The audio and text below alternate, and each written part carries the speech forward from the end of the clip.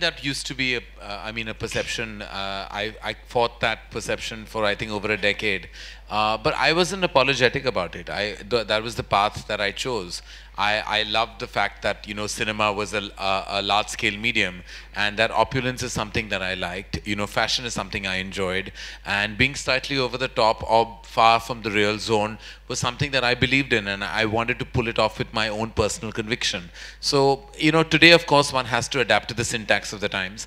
But at that point, I was like this boy who walked into the movie business with big dreamy eyes, and grown up on the works of Yash Chopra, the opulence of Raj Kapoor, the grandeur of their films and their vision. And I was very happy to emulate that vision and create my own zone along with their I would say, their reverential memory.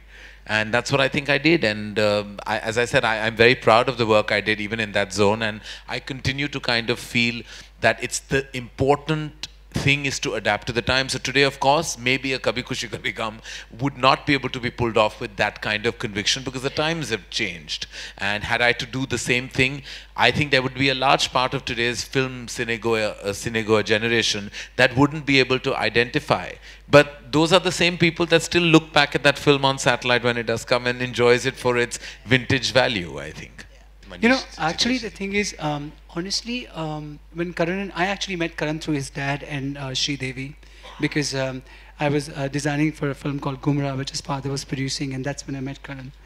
I think that when Kuch Kuch Hota Hai was, you know, Kuch Kuch Hota Hai started, it was like our film. You know, like all of us, whether it was Shahrukh or Kajol, that it never even occurred to me that, you know, Karan's now becoming the director. There was such happiness among all of us.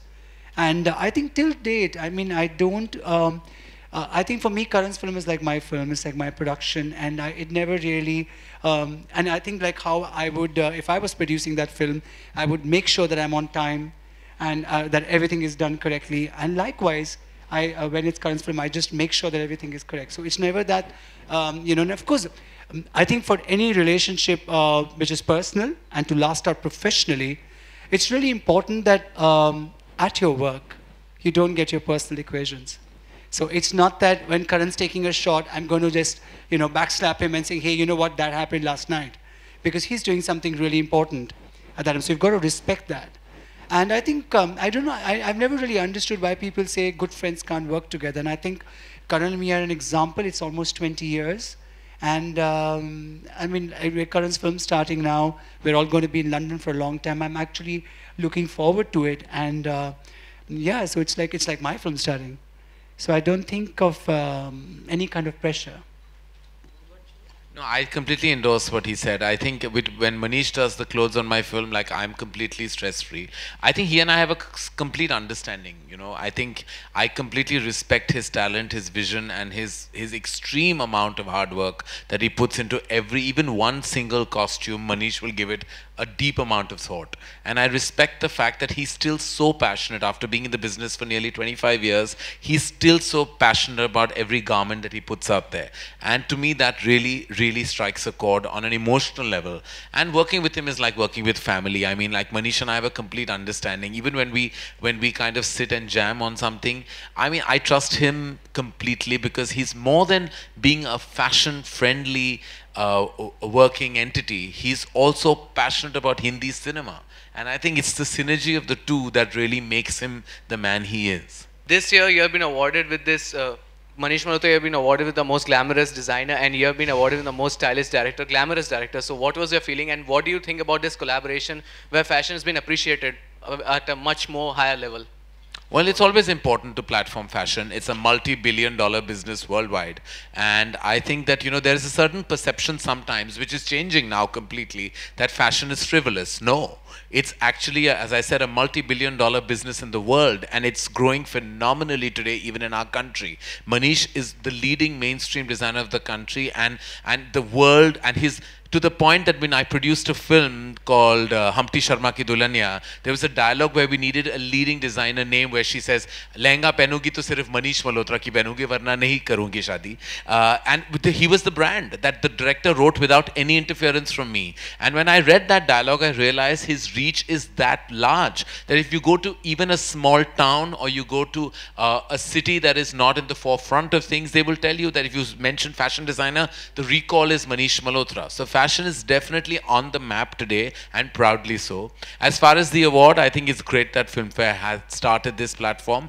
Winning the most glamorous filmmaker is, of course, it's both, I would say, very extremely gratifying to know that, you know, someone thinks you're glamorous. Partially embarrassing as well, because glamorous can be, I think, such a subjective term in so many levels. But definitely, if somebody else had won it and not me, I would have been very upset. So winning is very critical, and winning any award for me is critical. Be it glamour, be it director, I don't like to lose. If I'm nominated with 5 other names, I'd like to win. Karan sir, please allow me to ask that what's your current status of the most awaited project, 2 of your project, Ram Lakhan and Shuddhi, please? They're both awaited by us also. We are also awaiting it. Shuddhi should we definitely go on the floors very soon. The pre-production on that film is a tumultuous task because it's a very widespread film with a large scale, so it needs a lot of time. And Karan Malhotra, the director of the film, is releasing Brothers in August, so he'll get into it right after that. Ram Lakhan should start early 2016. Rohit Shetty is all set. As soon as he finishes his already announced film Dilwale, we will in the next 2 months announce the cast. And just to go on record and say the film has not been cast, because every morning I open some newspaper or read some online news that suggests a new cast for Ram Lakhan. Eventually I think I will be playing Ram and Rohit will be playing Lakhan, because that's the way it's going. Every day there's a new information about that film. So I always say, till we go on record, till Rohit and I don't go on record, that film hasn't been cast. But it's all set to start 2016, early 2016. But Karan, I think the best thing about Shuddhi and Ram Lakhan is that they haven't even been casted, but they are the most written about films, I think, in the last 1 year.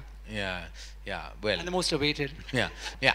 Talking about style and glamour, obviously your look in Bombay Velvet has been, you know, everybody has been talking about it. It's extremely smart. So who really styled you, and tell us more about it? What really went into putting it on? I had nothing to do with the styling of that film. I had nothing to do with that film at all, actually. I just reported as an actor and I forgot that I was a filmmaker or had any perception or any point of view. It was styled by Niharika, and it was conceptualized by Anurag in tandem with Niharika. They wanted me to look very different for myself, and it's also a film based in the 60s, so it had to have a certain retro element in its styling. But the character is partially flamboyant, so there is certain usage of color and within the, which I don't normally wear. I wear a lot of black, and I've worn all kinds of colors, and I just kept my mouth shut because I felt as an actor I can't have a perspective. I have to follow the vision of the filmmaker, because that's what I want out of actors myself. So if I start throwing my own tantrum on the side, it won't go. And Anurag is something you can't throw a tantrum with because he has a very clear vision. I'm really nervous about it because it's my first foray into film acting, and I'm just really stressed out about how it's going to be accepted when it's out. Recently, the CBFC, another film called Unfreedom, has been banned by the CBFC, saying it's got too much of homosexual content and it can't really, you know, go on the big screen. So, as a filmmaker, do you think banning is an option, or, you know, like, is it justified? I don't think banning anything is something that I endorse. I also feel we've been in very detailed and very productive talks with the authorities to be on censorship. I do believe very strongly there should be certification, not censorship. And it's something that I actually have been trying to suggest for a while. Just like the British Film Board of certification has like a 12, a PG, a 15 and 18. We all hope that perhaps we can, and the right people are handling the situation, so I wouldn't want to comment while the process is still on. I just have to say that the industry, the fraternity have come together to kind of resolve the crisis that seems to surround this particular issue, and I hope very soon that we will have an amicable solution to it all. I just want to know, in today's time, do you think which hero or heroine is perfect in fashion or style? who I think is the most stylish. I definitely think that Sonam is a game changer when it comes to red carpet fashion. I do believe that she should be given that credit completely because I think she revolutionized the concept of red carpet fashion, and she started the ball rolling and everyone rolled along. So I definitely think she pioneered that. And also there was a sudden burst of stylists, and I know she housed a few of them, and Ria, her sister, is definitely a large part of that process as well, so she should be given due credit for it as well. I would say Sonam is definitely one of the most fashionable women in the business. When it comes to fashion iconic in general, I don't think there's anyone better than Mr. Bachchan. I think you can give him anything to wear and he carries it off with the aplomb that I don't think any other individual has. Manish has styled him on 2 of the films that I've directed with him, and he would endorse that, I'm sure, that you, from giving him the bright red coat to a fur coat to anything overtly opulent to something completely simple and basic, he can pull off almost anything and pull it off with the fashion of a legend. For more Bollywood updates, subscribe now to youtube.com/biscuittv.